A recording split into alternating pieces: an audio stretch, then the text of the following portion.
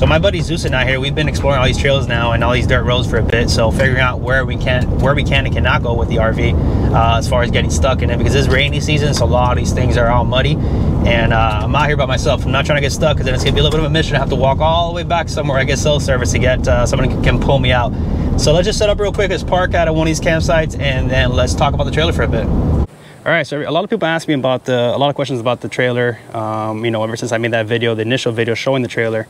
So now I'm just gonna go over some of the things, and I've had the trailer now for, I think, probably better part of a year, maybe more. There's been some things I've gone a little bit, you know, wrong on it. Some things a lot of things have stood up to the test of time so far.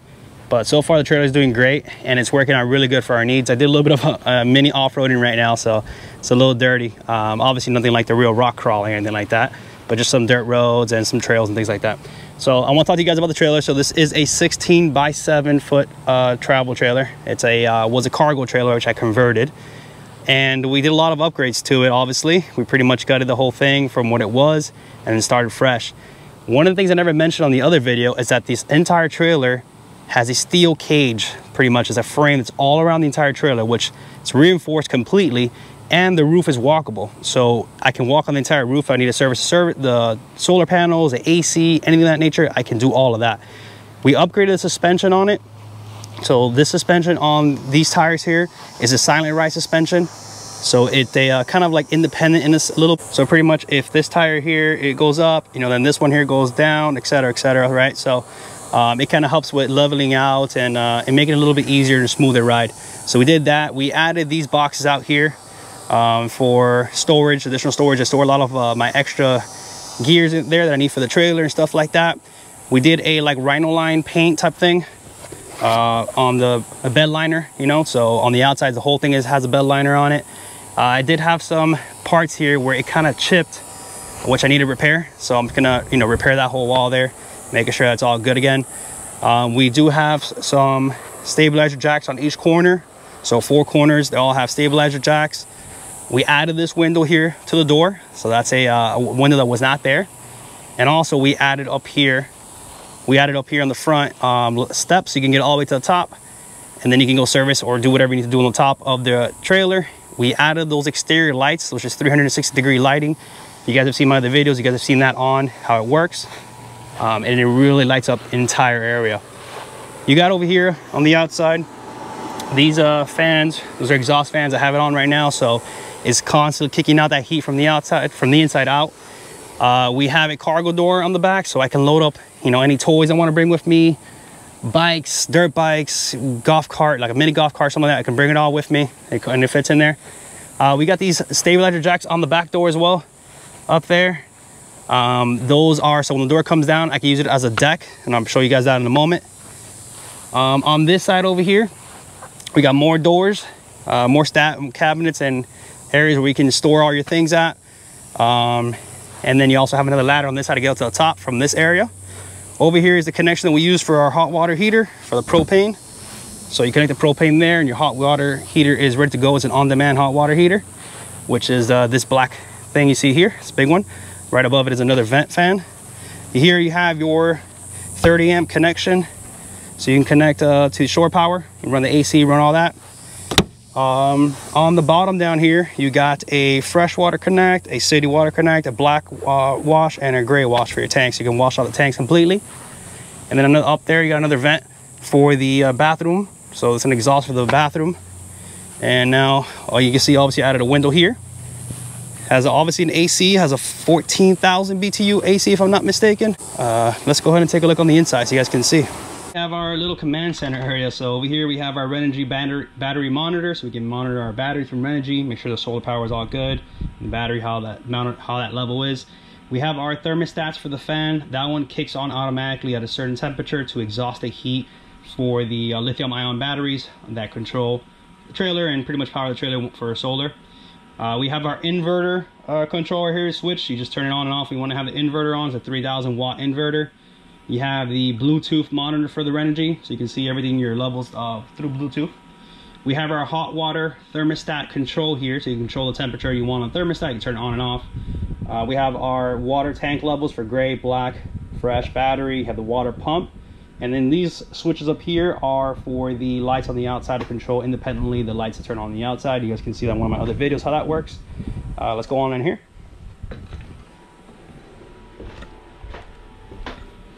So up here we have the microwave. So this will run on solar as well. You can run it perfectly fine with solar only. Down here, let me turn on these lights here. All right, so down here you have our solar controller, we have our fuse box, and the Renogy 3000 watt inverter. These are all these doors are held with magnets to keep them from opening during transit. We got our mini bar down here. That's pretty much just we made it as like a pass through, so let some of the air circulating get out of there. And also if we need to access the batteries, the heater, anything in the back, we have easy access to that. All of this here, the countertops, the backsplash, all that stuff, it's pretty much just plywood, and then we did an epoxy seal to it, so it made a cool little design and background. This here is our kitchen. This works off the electric, so it run off solar panels, water cook, whatever we need. We got our little cabinets over here on this side. This is where we store all our clothes and things like that for when we're going to travel. It's enough for all of us. So it's cool. It's cool, like a little dresser almost. And on this side here, we have this is a drawer that we use for our fridge. So this here is a magnet. I believe it's 600 pounds. When you have it on, you cannot open the, you see, you cannot open the fridge. So when you're in transit, turn it off, and then you have access to open the fridge. So what we have is one of these like chest style fridge. And this pretty much is always on and never turns off. It's always running so that we can have it available and cold at all times. When we go camping, we're not gonna worry about powering on the fridge and getting it cool or any of that. Just push on and get that open. Up here we have all our cabinets. So this is like where we store all our foods, all our stuff like that. And then we got a very, very big sink right here. So this sink is huge. It's bigger than our sink in our house. And right now I have the fresh tank. This is just running off the pump. Have some water in the fresh tank. We got our window right here. And then back here we have the bunk bed. This is my oldest son. This is where he sleeps in this bunk bed here. And then this is our like a couch bed, where you can see in one of my other videos how we open it up and that turns into a bed as well. This here is a table which pops out of the ground electronically. So you just hold this button right here and the table will pop up open for you. And then we use some storage down there for keeping our camp chairs and things of that nature. And this is the deck where the door comes down, so we have our deck on the back for the cargo door. If you come on this way, this is our bathroom. So we have a door on it. We have a window, a mirror here. And we put a little bag where we can store all our extra things and whatever we need in here. We got our toilet. And then we got this little sink that we made up. We got a sink, like a bar sink. We cut it in half pretty much. And then we just made this so you can have a sink in here. Drops down, and you have this. You turn it on, and you can move this little thing around to wherever you want and use it just to brush your teeth, maybe wash your hands, something of that nature. And then it has a little catch right here that you put to hold it. This area just hold our toothbrushes and our toothpaste with the switches for the lights in here. So this will kick on the exhaust as well as the lights. So you have this light here, and you have some lights up there. We have a skylight as well. This is teak wood that we use on the floor as well as on the walls here. And then it's the same thing with the epoxy. We just got some plywood, epoxied it. We got these brand new, so to help us hold our soaps and our shampoos and all that stuff is awesome. It's from toiletries. I highly recommend it so far. It's held up really good. And then we got our super duper fancy shower over here with our Nautilus door. Just shut that and then let it close, and it's self-cleaning. So yeah, let me show you guys real quick what it looks like with the cargo door down and the roof, how I can get up there. All right, so this is the trailer with the cargo door down. When you're sitting on the inside, it looks awesome because you got a lot of space. It opens up the entire area for you. And you got this beautiful view you can look at wherever you're parked. If you're parked in the ocean, a mountain, a river, a creek, whatever it is, you'll have that beautiful sight right behind you. So I love the fact that I have that. The one thing I want to add to it is like a mosquito netting, just to keep all the bugs out when it's these very, very buggy areas like we are in here in South Florida. Just keep all the bugs out and have it open.